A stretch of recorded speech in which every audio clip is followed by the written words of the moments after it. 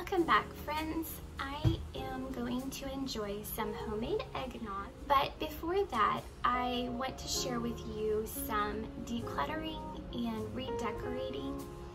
I believe that whether you are a minimalist, as I am trying to gravitate toward, or if you enjoy collecting things, there is a time and place for all of us to do some decluttering and just reset our homes for a brand new year. And so that is what I am going to be doing in the video today, and I hope that it will inspire you. I love bringing order out of chaos and beauty from chaos, and so this is the perfect time of year to do that. If you are feeling overwhelmed, then I encourage you to start small, maybe just with one drawer instead of tackling a whole room. But I find that once I tackle that small goal, I'm more motivated to keep going. So Happy New Year and enjoy this video.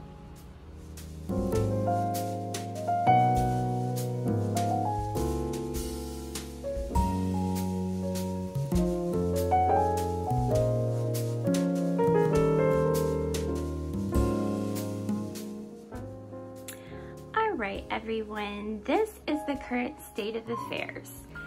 It is looking a little sad in here after Christmas. I kind of just have things kind of hodgepodge from things that I used, leftover Christmas decor. And so we are going to take down Christmas and style these kitchen shelves for winter.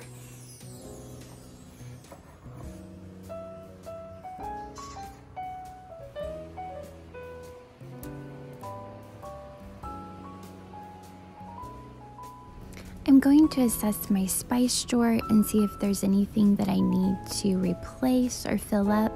It looks like I need to get some more cinnamon sticks, and I will add those to my grocery order.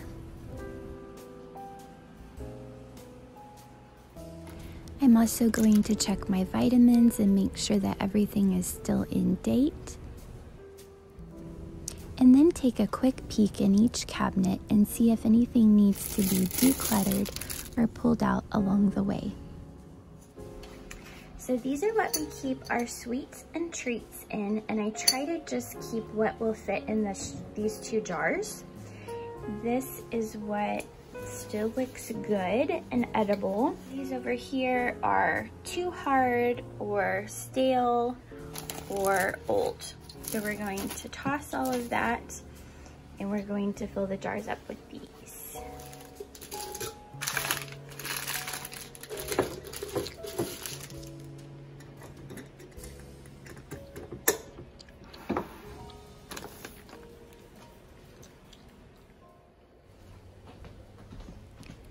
These shelves were here when we moved into this little house, and I have really enjoyed styling them for each season. Not too long ago, I was in a thrift store, and I overheard two ladies talking, and one was asking the other, "How do I decorate after Christmas before Valentine's Day?" And I was not part of that conversation, but if I had been, I would have said, decorate naturally. I love to continue to use greenery from the outdoors if I can. My sister-in-law sweetly let me take these cuttings from her yard, and I will be using those in my decorating today. But any type of greenery, pine cones, holly can still be used through January, and also fresh fruit and vibrant colors. If you have pomegranates or oranges or any kind of seasonal fruit, that is also fun to decorate with. While I am styling these shelves, I will tell you a little bit about some of the items that I am decorating with. The tall glasses on the far back belonged to my husband's grandmother, and we inherited them. They are a dark brown glass, and I usually just use them during the winter and switch them out for my clear glasses. The scale in the middle was given to me by my sweet sister-in-law in Texas. She was getting rid of it, and I was more than happy to take it off of her hands. And then the soup tureen on the right, I picked up at a thrift store when I thrifted with some of my friends. Actually, one of them found it first and decided not to get it, and so I went ahead and got it, and I believe I paid $7 for it.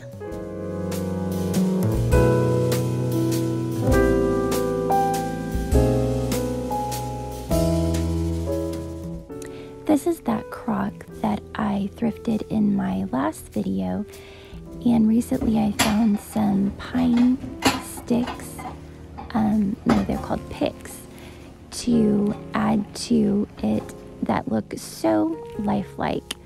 And so this will continue to be a great decoration throughout the winter.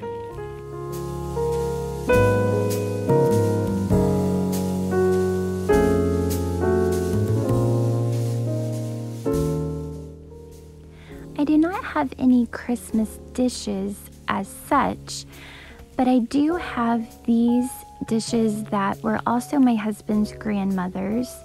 They are pine cone dishes, and so I like to use them during Christmas, but I also like to use them throughout the winter.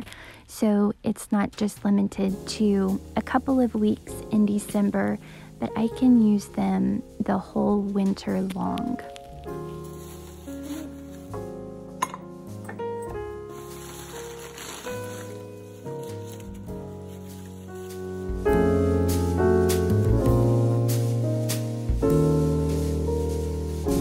Since we are very limited on space, I pack my regular everyday dishes back away in the boxes that I am getting my winter dishes out of.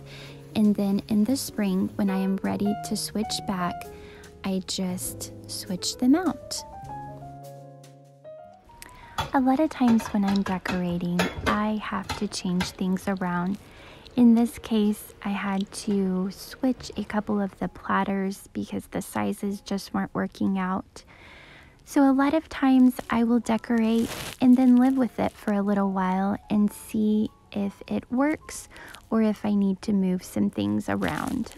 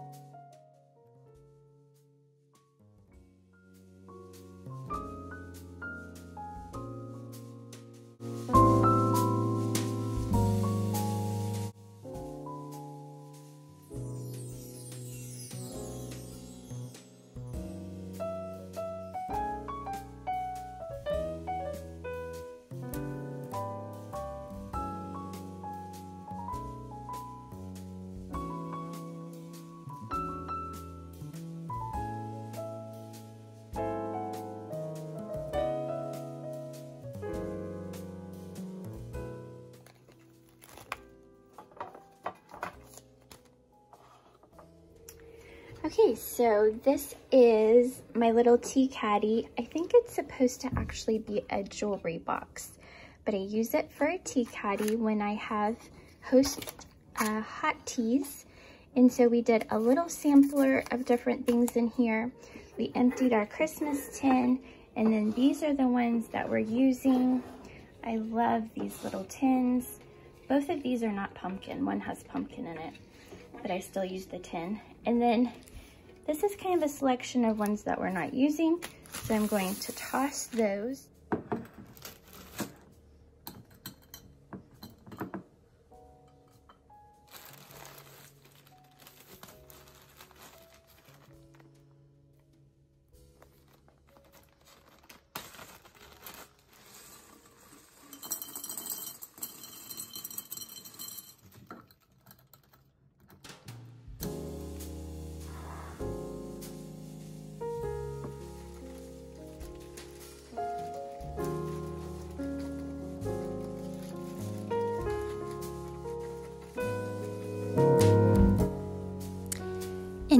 have the finished product.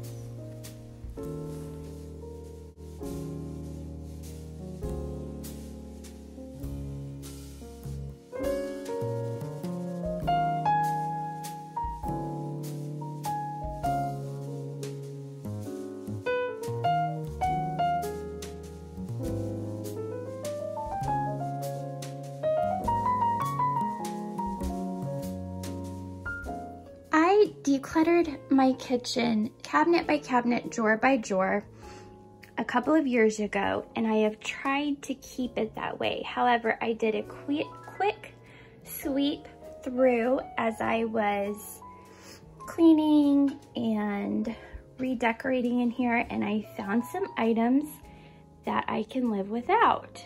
So we had bought this little coffee scoop at Home Goods, I think, but my father-in-law made a very ornate wood one.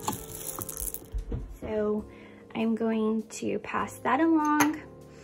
This bread plate is so cute, but I never use it. I always end up using a larger one. So I'm going to probably gift that or pass it along. These went to some water bottles that have broken, and so I no longer need those. These were cute little cups I picked up for the Christmas time, but they don't have lids. So I think I'm going to go ahead and get rid of those because with hot chocolate or apple cider, I needed some with lids. This little salt and pepper I kept as an extra set, but I really don't need. I have my other white ones. We never use this Yeti holder, and so I'm going to pass that along. This broke in my cabinet when I was putting dishes away one day, and I just haven't gotten it out, so I'm gonna throw that away. This cute little pour gravy boat type thing, I just don't use very much, so I'm probably going to gift that.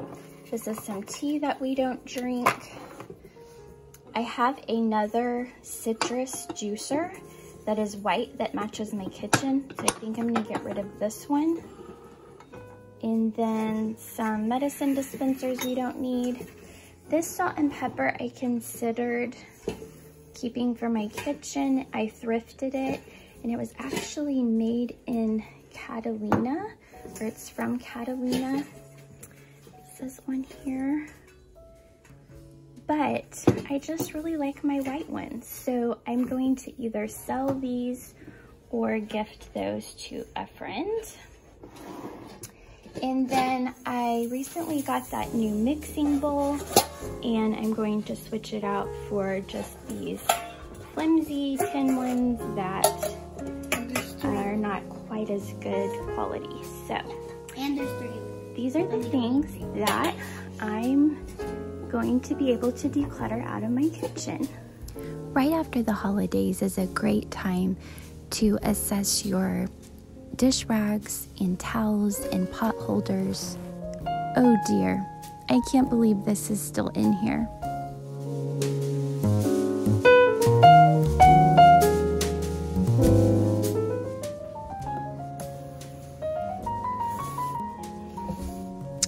All nice and tidy.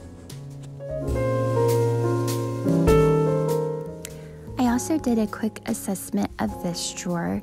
This Pampered Chef pastry cutter I picked up at a yard sale, and I still have not used it, so I'm going to pass that along. We had a cherry core thingamajig that we do not use, so I'm going to take that out. This nutcracker I'm going to put in my pistachio jar that I just filled. Reorganizing the things that I do use on a daily basis and taking out the unnecessary.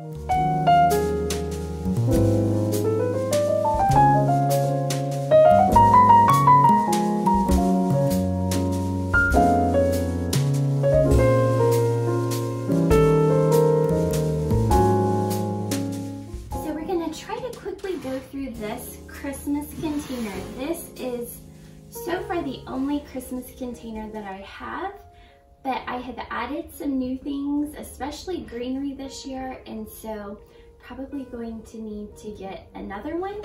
And I don't keep my wreaths or my dishes in here, so this is just kind of all the miscellaneous Christmas items.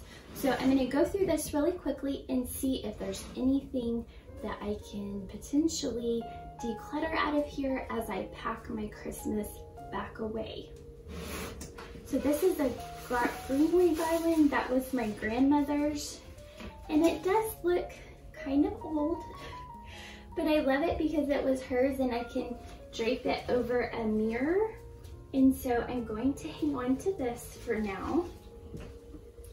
This is some greenery that I need to put with the greenery. It doesn't need to get smashed. And I thrifted this cute little Christmas tin this year for 50 cents, I think. Christmas candy as a gift next year. A lot of berries. I love using berries at Christmas time and even winter time. All this ribbon. Okay, more berries. I didn't end up using this at Christmas, but I am going to pull it out because I want to make some homemade eggnog, and I think it will look pretty served on this silver platter. So I'm going to take that out. This is a winter cabin that my husband's grandmother painted, and I love it, but the colors just don't really match what I have right now, so I didn't use it this year. Okay, I used this to put in a basket that we took caroling. It's just a piece of material, and I think I will save it for a gift as well, that I could make a fun Christmas basket. So far we haven't gotten rid of anything. Oh, okay. These little presents were on that garland that was my grandmother's, and I took them off because I didn't really like the look of them with it. So I probably can get rid of these. Okay, Christmas CDs. I started collecting these before I got married, and I still love all of them. Charlie Brown Christmas, but all of these have kind of gone to online now because you can get it so readily. So I think I'm going to pass these along to somebody that still has a CD player or is nostalgic about any of these CDs. Christmas magazines. I did not display these anywhere this year, so I think that I can probably get rid of these. And if I decide I want some more later, then I can always pick some up at the thrift store. And we'll get this all packed back up. But I think it's great when you're packing stuff back away to declutter it right then, and that way you're not having to take up the space to store things that you don't really care about anymore, or you've moved on to something else, and you can just focus on the things that you really enjoy.